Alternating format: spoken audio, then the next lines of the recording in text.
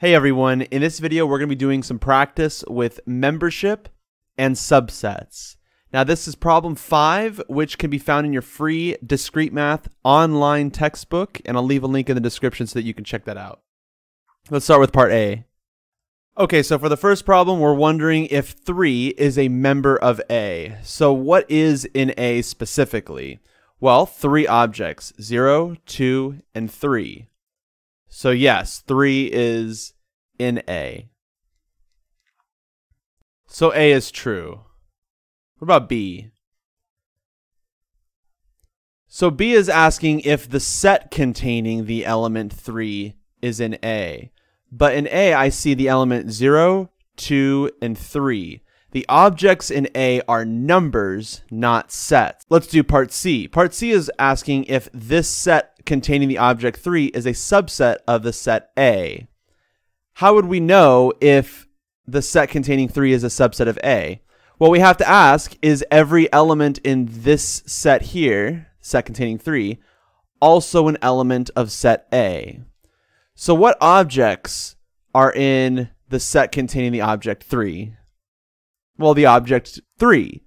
So the question then is 3 in A? Yeah, 3 is in A. And so because of that, C is true. And notice how the answers to these two questions are different. Let's do part D.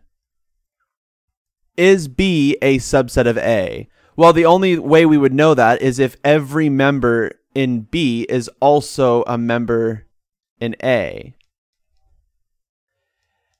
And that is the case. 2 is in A and 3 is in A. And so every object in B is also an object in A. This is true. Well, what about A being a subset of B? Well, in this case, we have to check if every element in A is also an element of B. So is 3 in B? Yeah, 3 is in B. What about 2? Is 2 in B? Yes, 2 is in B. So far, so good. What about 0? 0 is not in B. And so because of that, this is false. Not every element in A is also an element in B. And in order to be a subset, you need every element in A also in B. So this is false. All right, is the empty set a subset of C?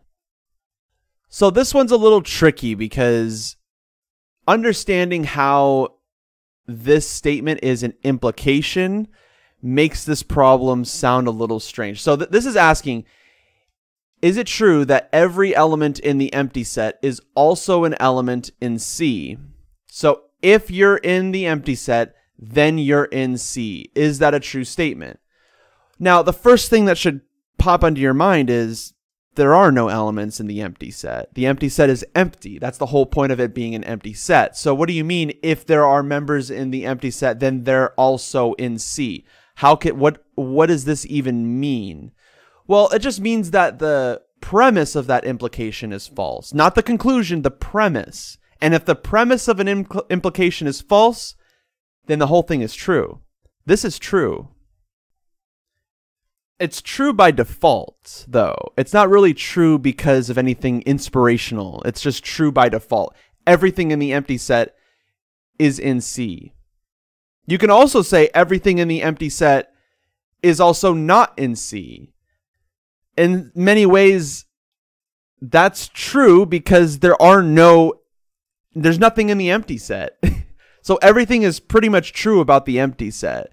It's a very strange set, and it's something to wrap your mind around by yourself for a long time. It's the thing that the ZFC axioms bases all the axioms around. It's like this you start with this empty set, and then boom, the von Neumann universes, and then all of first order logic, and so on and so forth. It's pretty cool, but this is a very interesting problem. Now the next one, is the empty set a member of A? Well, what are the members of A? The members are 0, 2, and 3. Did you see the empty set there? No. Keep in mind, this is not an implication.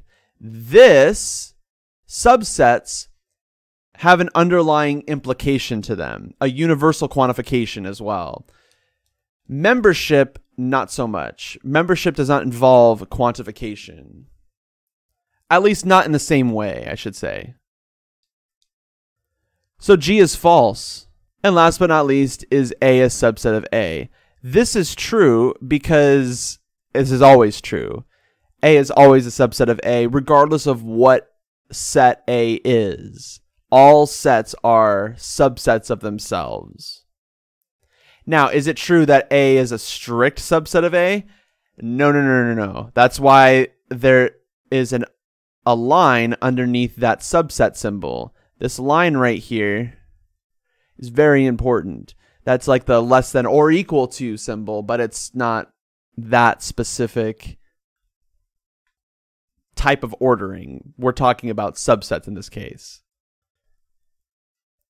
Anyways, that finishes this problem. Thanks everyone, and I'll see you all in the next video.